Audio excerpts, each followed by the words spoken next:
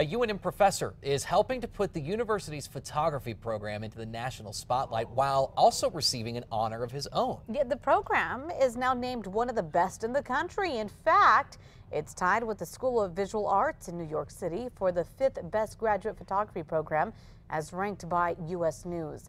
The photography program started its transition into one of the best when Professor Jim Stone was hired in the mid-90s.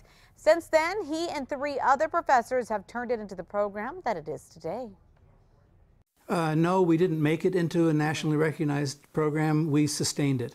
The advantage we had, I think, was that we were one of the very first programs in the country to begin to teach photography integrated into an art curriculum.